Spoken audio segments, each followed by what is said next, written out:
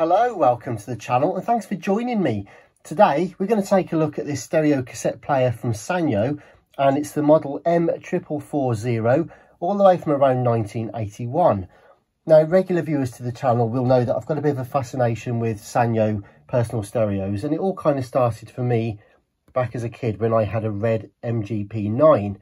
That was kind of a poor man's Walkman, I guess. It didn't have anything special on there, no auto reverse radio, graphic equalizer, no rewind button even. It was very basic. But anyway, that kind of spurred me on into sort of collecting stuff in later life. So I've also got the M4440, which I featured on the channel recently with a belt changer and service, plus also the M4430, which is the kind of predecessor to this one. And I did give a quick overview of this one on that video, insofar as this one's got a counter, which the other two don't have. Anyways, I kind of figured now would be a nice time to kind of celebrate this one and show it off a little bit and explain what was in the box, because I did manage to get something to complete my little set here. Now, I've had this a little while and it was pretty much complete, to be honest. It's got a lovely instruction book in there. Kind of like a two-colour book, but nice photographs, really thick, really well made, beautiful thing. But also this particular one has the cassette pouch that used to go over the strap, which is still in its bag, has never been opened or anything. It literally is like new. It really is new. There's a little label, product label here as well about the tape speed. There we go. So that's how to adjust with the pitch control. That's a little reminder there of how that works. Then it comes with a strap, and this again is brand new, still sealed in its bag, never been opened. Now, I'll come to this side in a moment, but here's the main unit, again in its original bag. And then we have the case. Now, quite fortunately, a lot of these particular stereos were kept in their case for most of their life, which really helped keep them clean and tidy, because they haven't got a self-coloured finish. They're like almost like a metallic fleck in the plastic, so you have to be careful. You can't really polish it up once it's got too scuffed. But as you can see, this one's really clean and tidy. You've got your 6 volts negative pin inlet there for your DC if you want to. There's your little bars for carrying the carry strap. And I've talked about the features on a previous video with the M4440, but essentially you've got your stop and play, fast forward and rewind, which work as a cue and review. You've also got a pitch control there, which actually gives you quite a good scope. Plus you've also got a tone switch just there for low and high. So basically like a 2-band kind of EQ really, I guess. But on the top, you've got your headphones, your single master volume there, balance control for left and right. You've also got a torque switch here, and what that does is on previous models there was like a mute button that attenuated the sound so you could talk to people when you had your headphones on and release it. This particular one is actually a latched switch, so when you turn the torque on, it activates an inbuilt microphone just there, so you can pick up ambient sound and hear what people are saying to you when you've got your headphones on. Speaking of headphones, and we'll come back to this unit in a moment, but speaking of headphones, these are the headphones that it would have come with. These beautiful E333s, as you can see here, really quite big actually for their time, and quite unique ear cushions as well. Lovely bit of kit, this one, very nice. Not very often that they actually come complete with the headphones, to be honest, but they are quite unique and specific, I believe, to this model, so it's quite nice to have them as well. But anyways, the reason I'm making a video today really is because I managed to get hold of this. Now, this was the only thing that was missing from the box, and it's the demonstration tape that would have come with this unit originally. And Hot Escort on one side, and on the other side is Give Me the Music. Now, what I will do, I think, is actually take a line out and maybe make an MP3 recording a bit later so you can hear what's actually on this, and I'll tag that on the end of the video, I think. But the thing is, you see, when you see the original black and white photograph there from the cover, you see that Hot Escort tape was actually in there, and so it's never quite right. If it's not with the unit, it's always just such a shame if it's missing. So I'll actually be making duplications of these. I'm going to actually make replicas of these and get the stickers made up and stuff, just for a bit of fun as well, so that if I'm restoring and refurbishing the M4430s and M4440s, then I'll be able to put the tape in with it. But this is an original one. It literally arrived this morning, so I won't store it inside the tape. In fact, that was my plan. I thought it would live inside the actual tape when it's actually in the box. However, this particular one does come with its spool locks there, look. So I don't think it would actually normally live in the player. There is room for it in the box, so I will put that in the box along with the headphones and the strap, the pouch and the instructions, and move those to one side. Because now we'll take a quick look at the unit, and then I reckon we'll give it a spin, see if it actually works or not before we go ahead and fit the belts. The reason I'm fitting the belts really is just a bit of a celebration of the unit, because I've got all the parts I need for the set now, and this one was already mostly complete. The serial numbers match on the box and on the unit itself, so be a shame not to treat it to some new belts, even though I probably won't be playing it that often. Just be a nice thing to do. So here's the unit without its case, of course, and you can see the counter there, and that counter is the only thing that differentiates it really between that and the 4430. There we go. So that's that. Battery contents are okay, nothing spilled or leaked out in there, but I think what we'll do is just try it anyway. See how it sounds, see if it is working okay. I honestly don't know.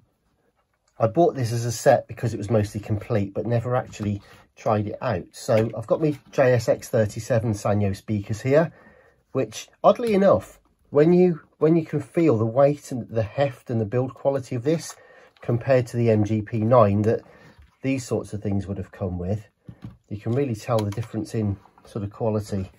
But anyways, well, let's see if we can get this working. So headphones there. I've got the power supply, as I say, 6 volts, negative pin. I'm going to pop that in there, press play. All right, so the reel is turning, so that's great. And I'll put a cassette in as well, and we'll just see if it works. So let's have a look.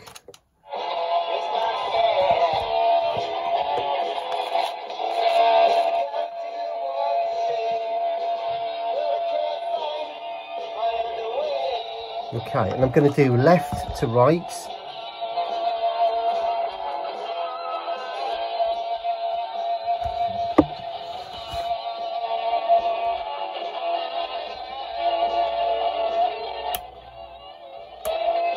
Okay, so the balance works. The talk button does attenuate the volume a bit as well. And also there's hardly any scratching on the volume part, nothing that won't just polish out. The headphones are nice and stable. There's no crackling or loss there, so that's great. There's no problem with the contacts on the board. And I've got to be honest, I don't think it even needs, he says, I was going to say, I don't think it even needs new belts. I was going to do it anyway, just to show you guys how to do it. But yeah, it's okay now. I think it just needed waking up because it's not been used, obviously, for some years. And we may see that when we do the belts, we'll probably find that they're quite teardrop shaped. Let's just test the cue and review. Ah. All right. There we go.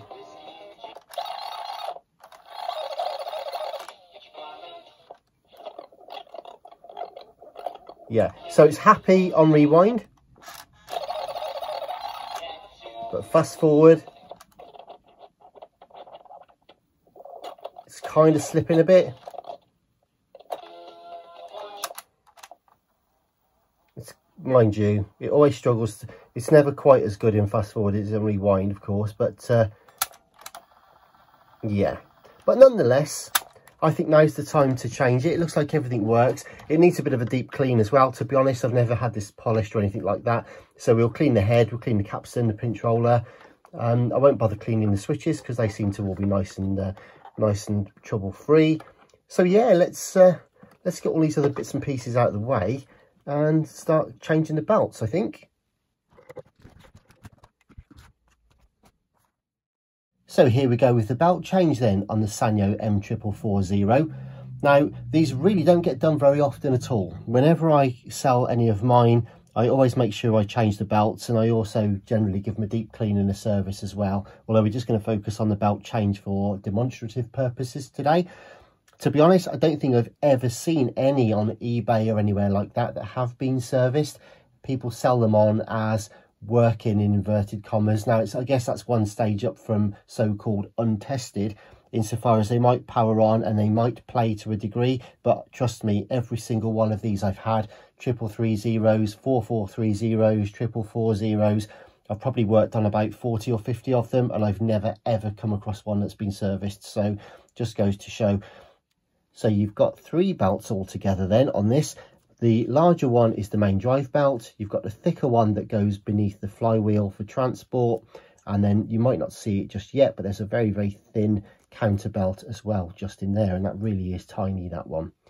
So the first thing you want to do is put it on a flat level surface so you don't scratch the front of the unit, and we'll remove the battery cover. And there are 5 screws, 4 are the same, 1 inside the battery compartment, these 3 on the back case, and then the 5th screw is the tiny one just in that corner. So we'll get them out now.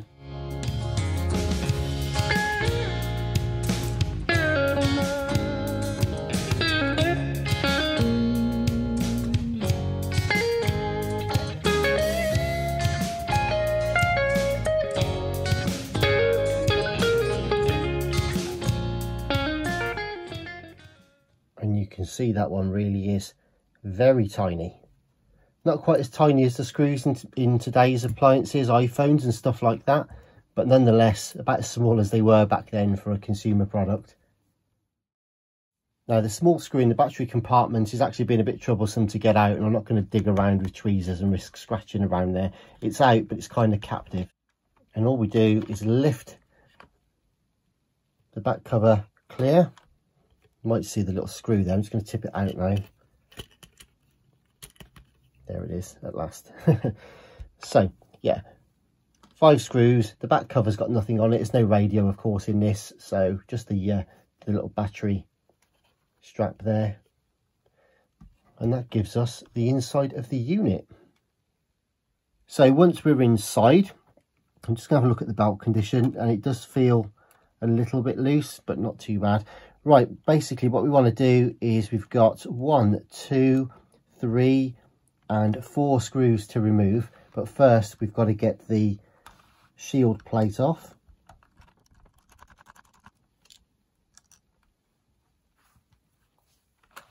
So we withdraw the shield,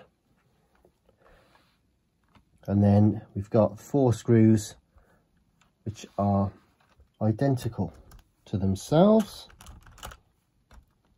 or should I say each other.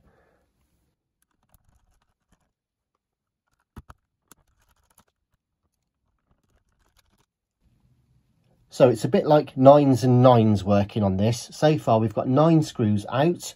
We had 4 from the back and 1 on the bottom, so that's 5.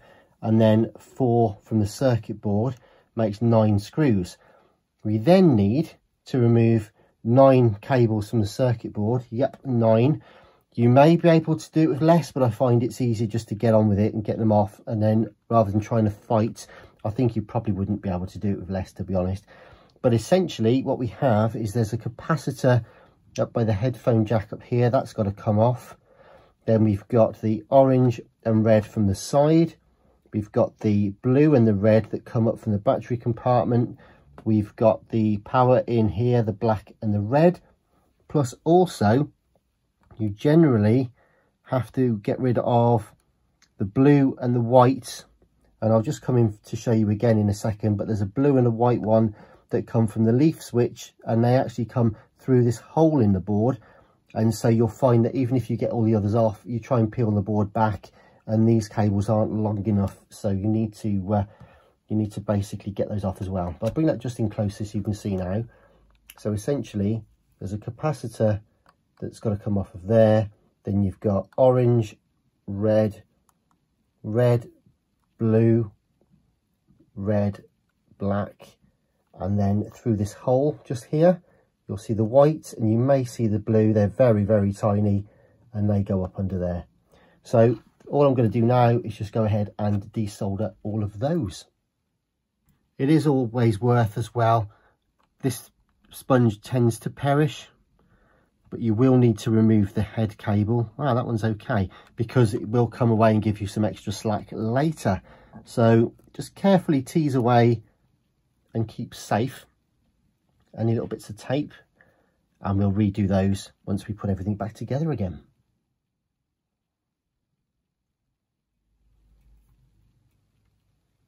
And I think I might have pressed stop instead of start on the camera just then, so you might have missed all of that.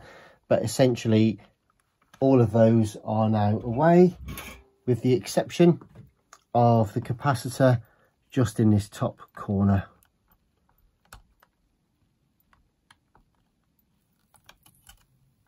Which can be tricky. Come on. There we go. And it has to be said that some of these cables are ridiculously thin and tiny. So you could use a microscope for this. I don't have one, but it was certainly getting to that stage where they would be helpful. But anyways, all you got to do now is peel the cables gently away from the board.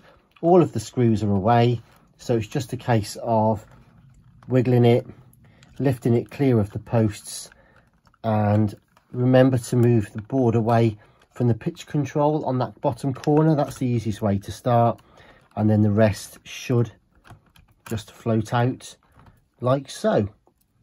There we go. I'll just zoom out a bit. There we go. And you may have seen as I did that the blue and white ones from the leaf contact that we just desoldered, they sort of then slide out through the little square hole, and that basically just allows you to open it a bit like a book. So there we go. So we can see the electronics in there. We can get to the potentiometers to clean them if we so required. Yeah, all good stuff. So there we go. Also, the capacitors are quite easy to get to and to change on this as well. So being the big unit that it is, you can actually still get to everything fairly easily. If you needed to change transistors or any of the caps, you can get in there and do that. But anyways, there we go. So let's just take a closer look now then at the mech. It's very simple to change the belts on this.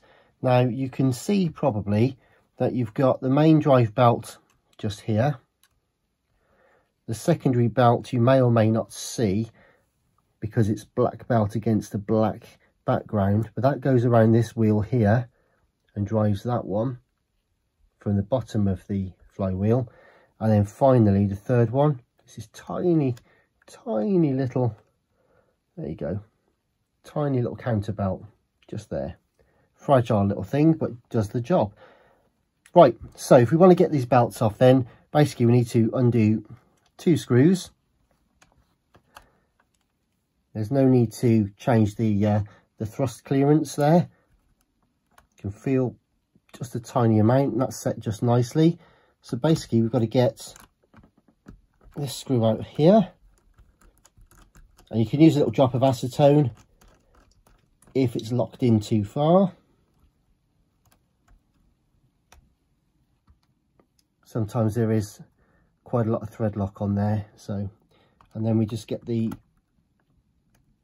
idler away for this screw here. Careful, because this one is sprung loaded, this little carriage. So there's a little screw and a top hat there,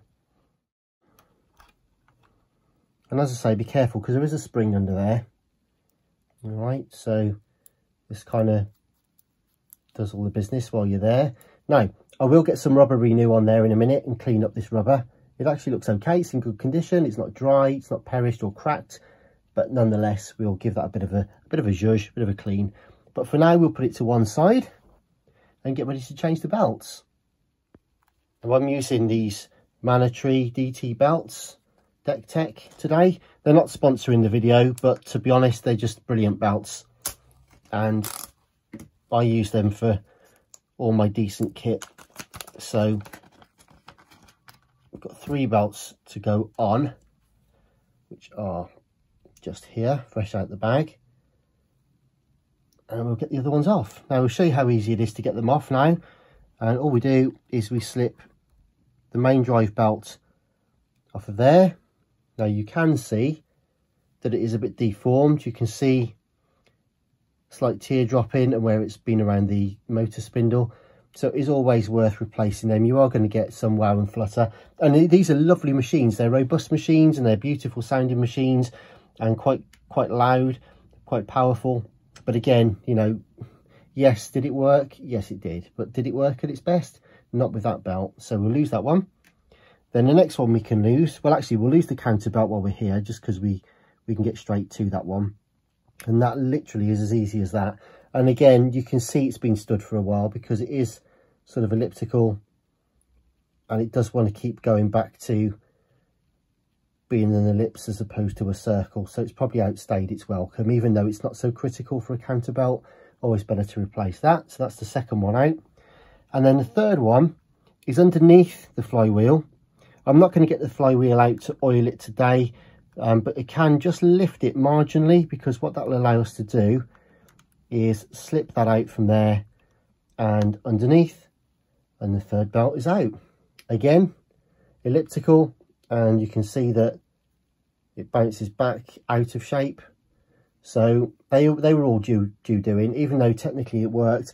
And also, of course, it wasn't fast forwarding very well, and I think that's because the belt had done its kind of dry, shiny thing and was starting to slip.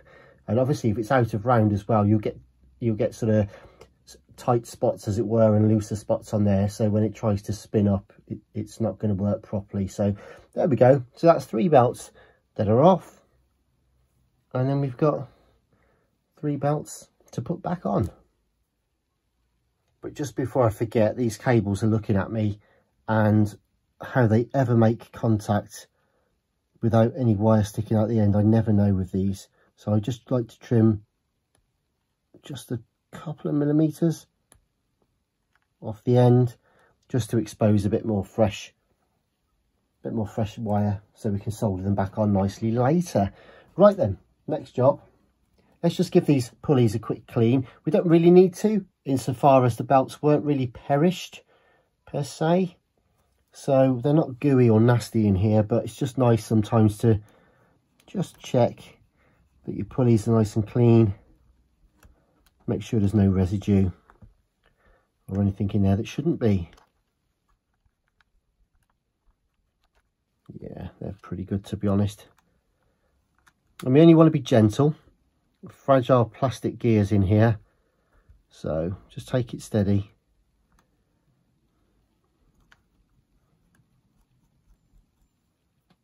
And of course the rubber renew,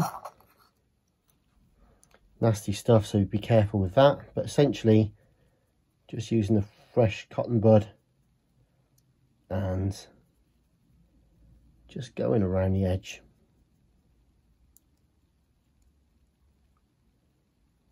Just taking off any nastiness.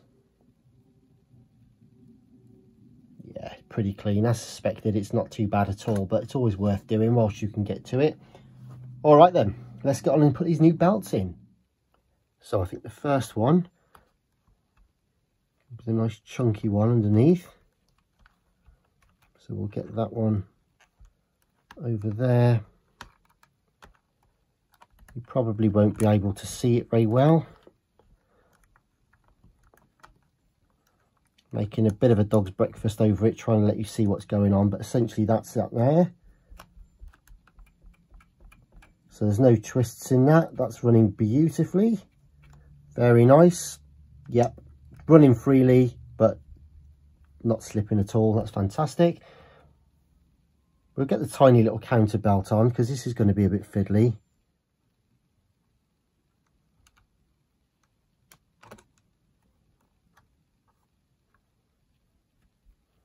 It might sound obvious, but you've got to make sure you get it over the pulley. These pulleys are so tiny that you just have to make sure that they are actually in the groove and not slipped underneath.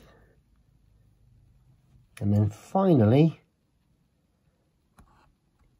the main drive belt from the motor. And again, avoid any twists in the belt and thread that on like so. Spin it up a few times to make sure there's no twists in it. And we're away. So you can see now, if I hold the motor spindle, nothing wants to go. And if I turn any of the other components, you can see they all want to start turning. So that's beautiful. Good, well that's the belts on. At this juncture, you can do all the other stuff. You can go in there and give things a deep clean. If your mech is sticking, you can get access to parts of it to lube it and whatever here. But we don't need to do any of that today. So I'm just going to put it all back together again, solder it up, and I'll see you on the other side.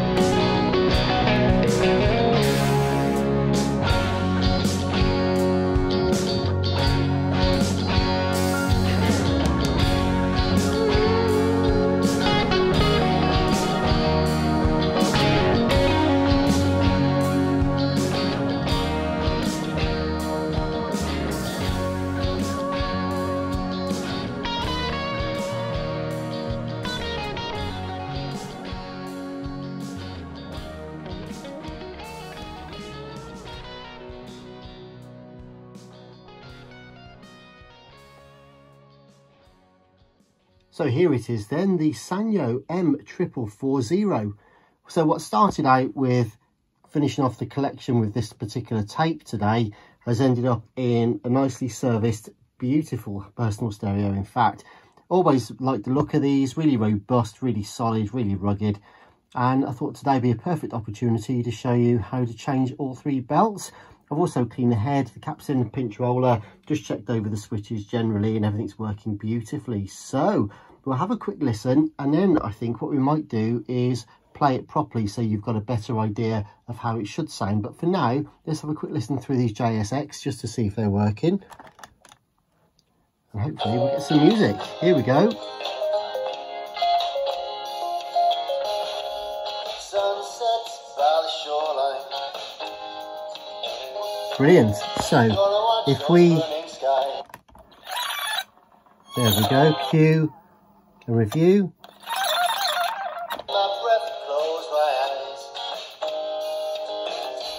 And that's pulling really strongly now. Much better.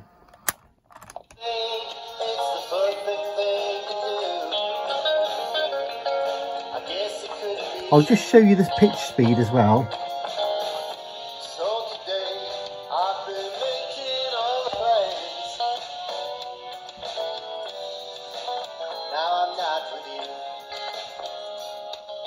So you can see that the pitch actually is quite varied on that really. But anyway, the belts are working beautifully. They're fast forward and rewinding nice and strong. It's running off its batteries just there. The cue and review sounds good. The counter belt is working. You may just see that there. If I just bring you in.